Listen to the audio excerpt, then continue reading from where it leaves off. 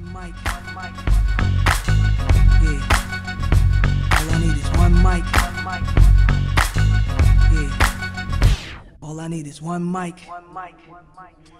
Hey everybody, welcome back to One Mic, where I watch shit so you don't have to. And today I'm here to talk about Season 5, Episode 7 of Hulu's The Handmaid's Tale, entitled No Man's Land. Before I get started though, I want to talk about social media real quick. I've decided I'm going to be a lot more active on my social media pages for One Mic, that is. As you can see on the Chiron below, my Twitter name is @OneMicNetwork. I encourage you all to follow me on there, just because I'm going to be putting announcements and stuff on there. I'm going to be way more active and engaged. I'm going to be using that to interact with fans of this channel. I live tweet when I watch combat sports on the weekend, so if you're a fan of combat sports, you know, you could watch UFC 280 with me in some form on Saturday. You know, I put up a post on YouTube. It was like a text post when I decided I wasn't going to cover Rings of Power anymore. And some people saw it, but I still got questions like, hey, what happened with this? And people just don't see that. You know, I don't know how YouTube uses text posts. Like, you know, how does that hit your feed? I don't know. I posted it also on social media, though, but people didn't see it. So, like, I just want to encourage you guys, you know, search One Mic on Facebook, follow, like, whatever it is that you got to do over there, and follow me on Twitter. And if you shoot me like a tweet, like, hey, you know, I follow you from YouTube or whatever, I'll follow you back. Just shoot me a tweet so I know you're not like some spam bot or some shit like that. So I just want to put that out there, let you guys know, especially on these videos that get a little bit more eyeballs, just to let you guys know, I'm going to be way more active on there. So it's going to be a good way to interact and a good way to get news, updates, and just where I'm going to make announcements, stuff like that. So I encourage you guys to do that. But of course, you know, do whatever the fuck you want. I don't care. Episode 7. So I thought this was a solid episode. You know, it focused mostly on June in this barn helping Serena give birth. But also, I liked quite a bit what it had to say about the duality, kind of like of being a woman who has experienced Gilead, especially from two different angles, right? You have Serena's perspective of being a woman in Gilead. You have June's perspective of being a woman in Gilead as a handmaid, but now you also kind of have that duality in that now they both can see both sides. So, you know what I'm saying? Like Serena originally, she only had the wife perspective, and she only had the information that Gilead had infected her with. So that was the only perspective that she had. Conversely, June had, you know, she obviously was on the wrong side of being a woman in Gilead. Now, June is in the position of power, and Serena is the one who's in the position of being a handmaid. And I like the duality that this episode shows, particularly with June, and how to grapple with, I've seen both sides now. How do I want to act here? Do I want to do the right thing? Do I want to be the bigger person? Or do I want to exact that revenge? Not even necessarily, I think it's less about revenge and more about, I want you to feel what I felt, because for some strange fucking reason, even though you're a woman, you didn't understand the harm that you were inflicting on others. And I liked the way this episode kind of played with that duality. So I'm going to talk about this episode. That's going to be pretty much it. I don't have too many thoughts at the end, so let's just get into it. June opens this episode realizing the obvious, that Serena is in labor. She's like, are you in fucking labor? I'm like, it was clear she was in labor in the last episode. But I give June a pass because, you know, when you got a gun to your head and you think you're going to die, you might miss some things like someone, you might miss that shit. So, like, I'll give her a pass. But I like when they start to walk to the barn and June is like, maybe they have a manger. I thought, like, that was such a smooth little line to slide in right there that I almost feel like Serena kind of missed it almost. But like I said, this is the first moment where... Missed it almost, but... I don't know if you guys heard that, but whatever. My echo thing started talking. Did I say anything that sounds like the Amazon person's name? I don't know. Anyway, maybe I'll edit that out. Probably not. So like I mentioned about the duality, you know, as a woman, June wants to help Serena through this moment. You know, she's been through childbirth. Serena hasn't. She wants to coach her, help her, just woman to woman. I want to help you, right? But at the same time, she has to contend with woman to woman how Serena treated her as a woman. And you know, it's like, you know, you being Serena, you know what it's like to be a woman, yet you treated me and the other handmaids the way that you did. And now I'm in a position to essentially teach you a lesson.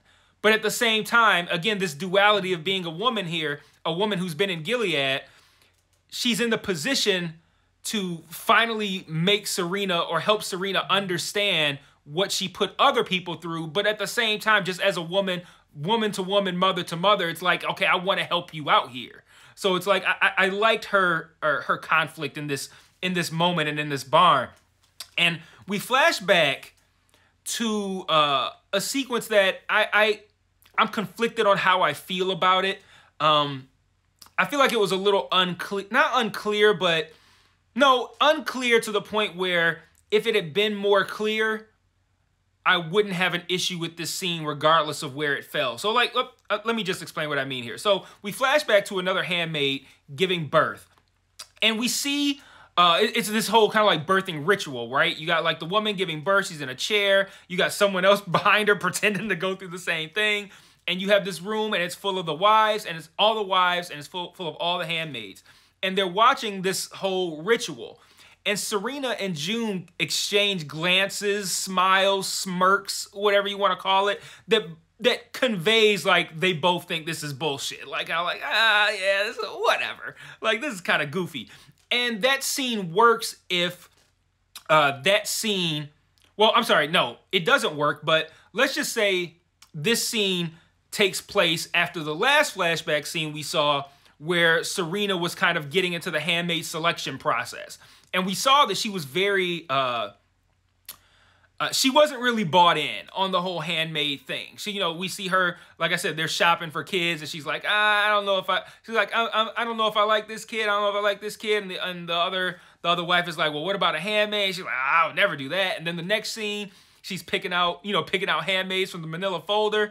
And if this is now the next scene, and I am led to believe this is very early in the Serena's handmaid experience, I can buy the fact that they would both exchange glances and like laugh like, oh, this shit is kind of goofy. I would buy that. The problem is Serena, like Janine's already eyeless and pregnant. So like I feel like this is later in Serena and June's collective experience to where they wouldn't be sharing a laugh like this. Like this, I feel, should be placed somewhere around season 1, like shortly after June arrives in Gilead.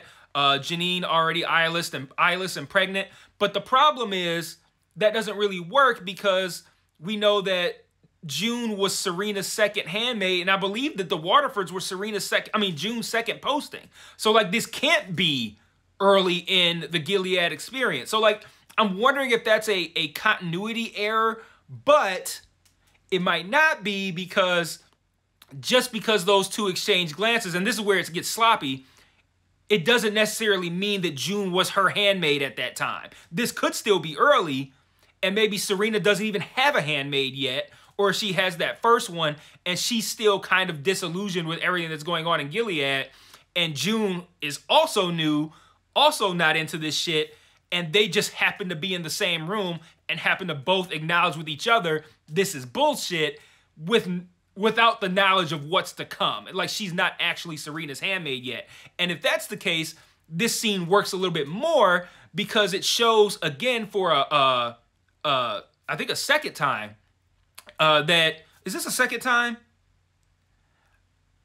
I don't know. At the very least, it shows that Serena and June had a moment where they saw through this shit together. Like, they both went, this is kind of bullshit. And then it evolved into what it became, and now it's where it is right now, where now the roles have completely shifted, and now they're both now in this position again where they're like, this is bullshit. This being everything that Gilead does.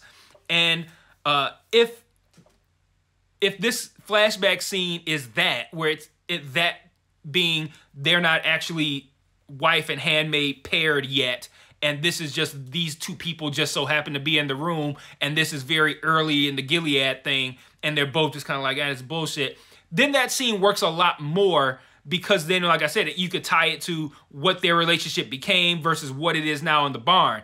But either way, it's just a struggle because our brains are naturally gonna, if we see a Handmaid situation and we see Serena and June in the same room, we're gonna assume that they're in their situation. So I feel like maybe that scene could have used an extra line or something just so that I know in this moment June is not yet Serena's handmaid, because if she's Serena's handmaid, they're not going to be exchanging those fucking glances, because I saw season 1, them motherfuckers did not get along. So like they're not going to be friendly like that. So that scene could have used an extra line if that's the case. That now if it's the case that June is her handmaid at this time, then I call complete bullshit on that scene altogether. But whatever, not a big deal. Well, it is a big deal, but not a big deal in the grand scheme of this episode. So anywho, the baby in this flashback ends up being born via C-section, and the mother dies. And June and Serena share another look. June is outside of this room where all the wives are kind of swooning over this baby, and Serena, they again kind of lock eyes with them with this kind of like, this is some bullshit kind of look on each other's face. And it's, you know, they're looking like, what the fuck is happening here? While all these wives are swooning over this baby like a woman didn't just die. You know, so like that was an interesting scene. Like I said, that scene works a lot better. That whole sequence works a lot better if they just give me a line that establishes that Serena is new to Gilead and her role, and June is new to Gilead and her role. If they had given me that, then that scene I think works a lot better. And then moving on to the labor scene, we get to the scene of Serena giving labor, and I thought this scene was great because it felt very realistic. You know, I have 4 kids. I've been around for 4 births. That's what it looks like. You know, that's I think, you know, down to the body language, down to the breathing, the way she, like, everything felt very realistic in that scene. And there's a great shot. It's after the baby is born, where the camera is facing June and Serena. June and Serena are looking at each other. So we're looking at them from like kind of like a portrait angle, and they're looking at each other, and there's light streaming in between the boards or maybe through a window in this barn. And so Serena is backlit, and you could see like the sweat dripping from her face. Like, I thought that was a really cool shot, especially given the fact that 1, she just had a baby, and 2, I think prior to that shot, Serena had mentioned that she had a fever or something to that effect, and June's like, you know, we got to get you out of here, you and the baby are gonna die. But I thought that was a really beautiful shot.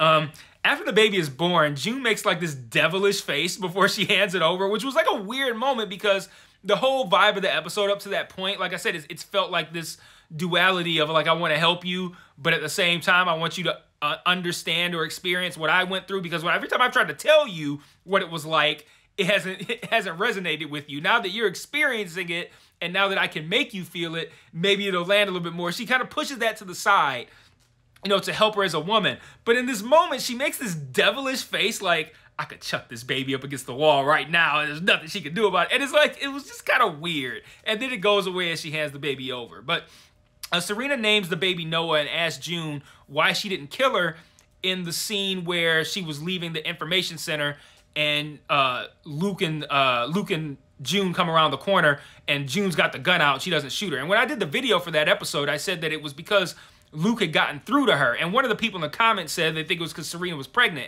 And I think it's both of those things. And you know, June says, I didn't want to in this episode, in this scene.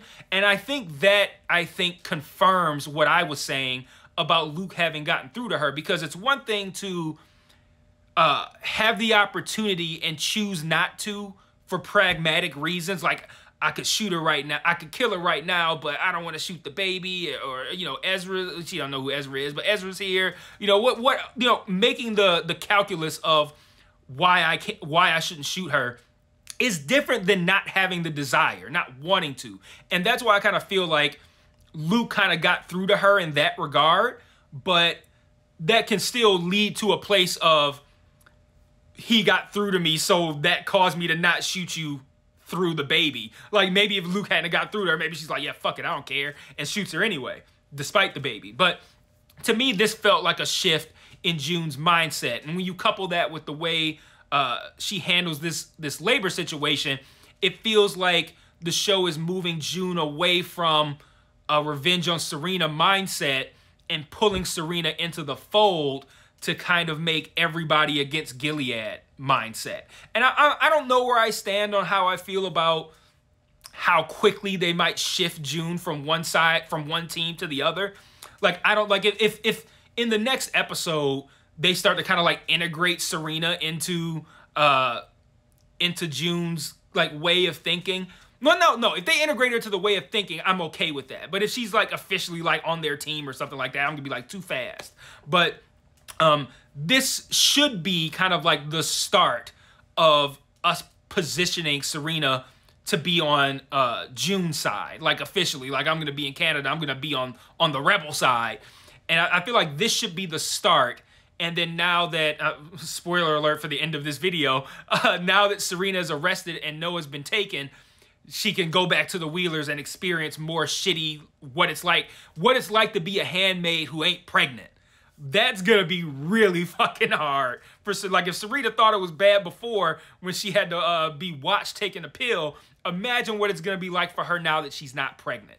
And I think that's what's really gonna shift her mindset and what is gonna possibly cause this season to end spectacularly with only 3 episodes left. But Serena tells June to take the baby and raise it. And she's like, Luke could raise him to be a better man than Fred. You know, how do we stop this kid Noah from becoming shitty like Fred?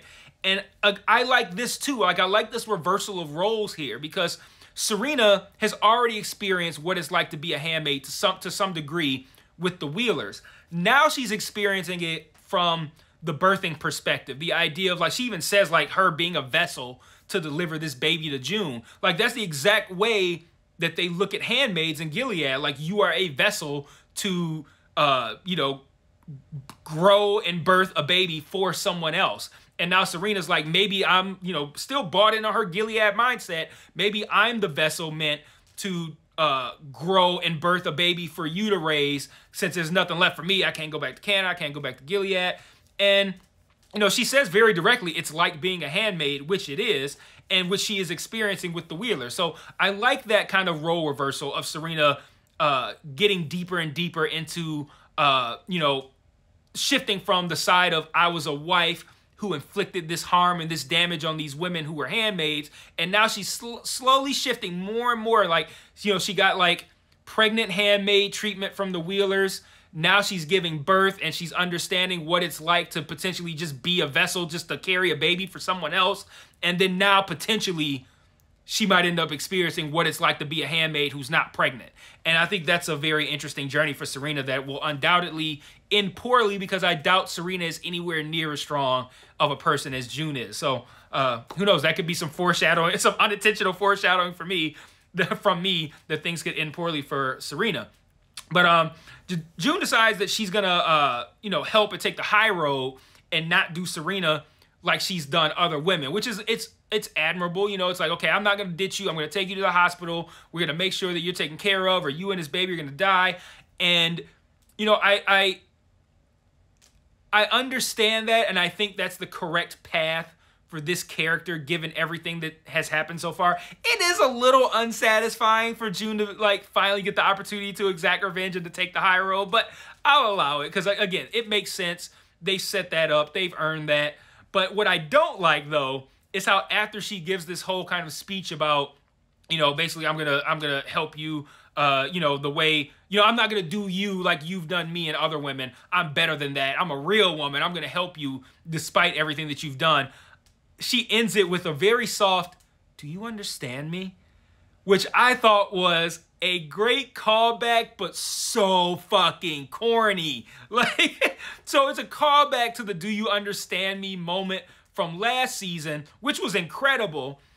And it was in essence referring to this moment. June cursed that baby. Like, that baby's gonna, like, what did you say? Like, when that baby is ripped from your arms and you will feel a fraction of what it, you know, like, she wished this upon Serena. She wished what ultimately ends up happening. Like, the baby's not taken from her arms in a literal sense, but the baby's taken away. She wished this on Serena and then delivered the powerful, do you understand me? And is now committing to doing the exact opposite and hitting her with a soft "Do you understand me?" So I like the contrast there. I get it. It's a good callback, but I still thought that was so fucking corny, man. I don't know what to say. That was really corny to me. Another kind of interesting bit of contrast here, and that speaks again to kind of like the duality of being a woman in Gilead. Serena finds the hospital nature to be off-putting, and I think it's like the organization, the scheduling, the cleanliness. I don't want to say the cleanliness, but like it feels scientific. I think that's the best way to put it. The hospital feels very scientific, like a lab, and it feels very non-personable, and Serena doesn't like that, and that's because that's in direct contrast with, even though they made fun of it, the loving, calming, supportive, and homely experience that you get while giving birth in Gilead. So I like, again, that contrast of the duality of being a woman in Gilead. Like, you know, you can be who Serena was in that moment as a wife, and then now she can be who she is now as a person giving birth, having a similar experience so far as to what handmaids have where they are. One thing that I thought was a little weird, though, is like in this hospital scene, she says something to the effect of like, you can stay right where you are. She goes, no man's land. And I'm like, wait a minute, that sounds like the hospital is in no man's land, which I think that was just a pun. Like her saying no man's land was like a play on words, and like the hospital's not literally in no man's land. But I do, that did kind of trigger that. I do want to point out again, I still think this show does a terrible job, and I pointed this out last season when I'm saying again, I think this show does a terrible job of placement, like letting you know where you're at in relation to other places, boundaries, maps, those sorts of things. Like, I don't know where this hospital is. They often don't tell you if you're in Canada, if you're in Gilead, if you're in a portion of the United States that's not in Gilead. They often don't tell you. You just kind of got to figure it out. Like even then in Canada, it's like, okay, I'm assuming this hospital is in Canada, but that's not really laid out until, I think it is laid out like later, but you know, they don't do a very good job of that. Like, I like to know where I am in relation to things that I'm familiar with. So if they tell me this hospital is in Toronto, you know, okay, now I know where this hospital is. So now if a character goes, we have to go to no man's land, and then we're gonna go to New York, now I know, okay, like they gotta get from Toronto to the border, I think it's around like Buffalo area of New York, and by Niagara Falls. You know, they got to get the Toronto, Niagara Falls area or whatever, Buffalo, and they'll be in New York. And then now I have an idea of where things are in relation to one another. And like, this show just doesn't do a good job of that. Like, I have no idea where I am in relation to what other places, what boundaries there are, that sort of thing. And I think this show could stand to do a little bit better with that. And that's just, her just saying that just kind of triggered that thought, and I just wanted to bring that up. And then finally we end the episode. Luke shows up in the hospital, which I didn't like how they just waved away the way things ended for Luke in the last episode. Like, it looked like Luke was being taken away to be killed. And then they're just like, they just wave it away. Let's like hand wave it away with a line. Like, oh, they let him go at the border. It's fine. And now he's at the hospital. Like, okay, like that's a weird way to resolve what looked like it was going to be the start of the end of Luke's life. And they're just like, they let him go. But he shows up. And apparently, he confirms that he was able to get the USB drive that was given to him by that Jaden guy in episode 5 in the bowling alley. He was able to give that to Mark Tuello. And then we also realize that he has called the cops, and the police come and they apprehend/detain Serena. And they don't take the baby because the baby's not with her at the time. He's in the NICU. But they also take the baby, presumably to give to Child Protective Services or whatever the Canadian equivalent of that is. And June seems to be conflicted about this, which again makes sense given the events of the episode. And I also like that, even though I thought they were about to go this direction, I'm glad they didn't. I thought she was about to come at Luke with like, what have you done? Like, okay, like this was the point.